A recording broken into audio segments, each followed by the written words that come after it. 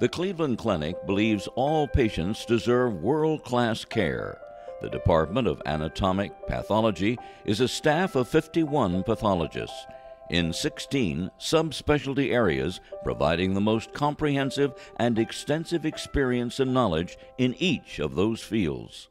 In order to go from a general surgical pathology to a subspecialty type of practice, you really require a lot more surgical pathologists and more space. So we needed to build an entirely new sign-out complex and hire about twice as many people as we had when we started this process. It continues to grow, continue to subspecialize. For example, a GI service is now 6 separate services. Our GU service is now 2 separate services. And we keep adding more and more staff with subspecialty expertise. Our vision moving forward in the growth of the reference laboratory is to provide disease-based diagnostic testing services, which cross the traditional boundaries of anatomic pathology and clinical and molecular pathology to provide an integrated suite of diagnostic services that provide the right information at the right time to answer clinical questions. We've been moving towards a more subspecialized practice of molecular pathology. So we now have a Department of Molecular Pathology, and within that we have sections of cytogenetics, molecular genetic pathology, molecular microbiology, molecular hematopathology, and molecular oncology. With our integrated model, we're able to keep all of that together in one report that delivers a unified interpretation to the clinicians. With developments in high throughput, next generation sequencing technologies, there's been really an explosion of data regarding the molecular basis of disease in all areas of pathology, but especially in oncologic pathology.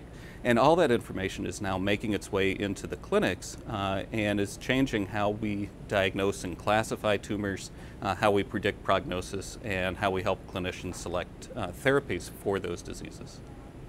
We will innovate in pathology and laboratory medicine in a few major ways. First, growth of our test menu within the reference laboratory will allow us to be on the cutting edge in test development. Additionally, ePathology will offer our client pathologists the opportunity to have more flexibility in their sign-outs, whether it's adding additional immunohistochemistry tests and having those images available diagnostically, sharing consultative services, or improving turnaround time. We use the term ePathology to refer to the application of advanced imaging techniques to patient care, research, and education here at the Cleveland Clinic.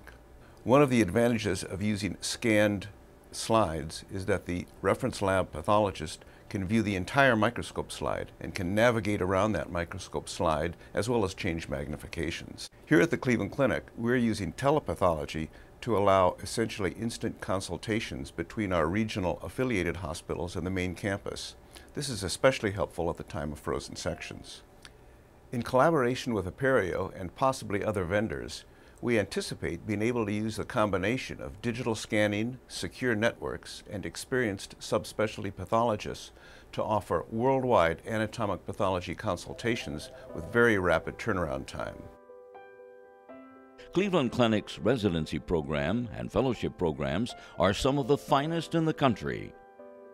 I think in the context of the greater mission, we see education and opportunity as linked, that we see it as providing opportunities for not only people who train within the walls of our hospital, but also training people outside of the walls of the hospital in our community. So we provide educational programs both for physicians, doctors, residents, fellows, and other trainees, but also for people in the community so that they have an opportunity as well.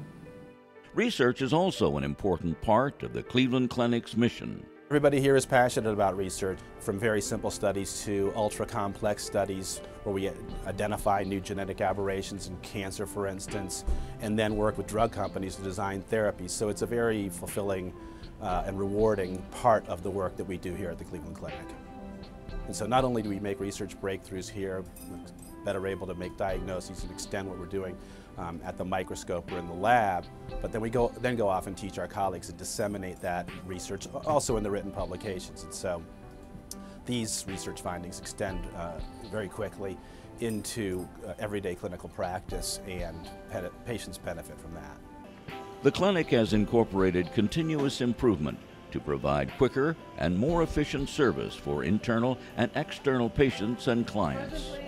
We've learned a lot of behaviors around how we decide what it is that we want to work on, how we evaluate how we're doing on a regular basis through monthly business reviews or through visual management, how we choose projects and complete projects, and how we engage a frontline team to create their own improvements. We firmly believe that the people closest to the work are those who are best positioned to improve that work. And so we've really learned that by forming frontline teams and engaging people, we can make pretty rapid progress in making the care we provide even better.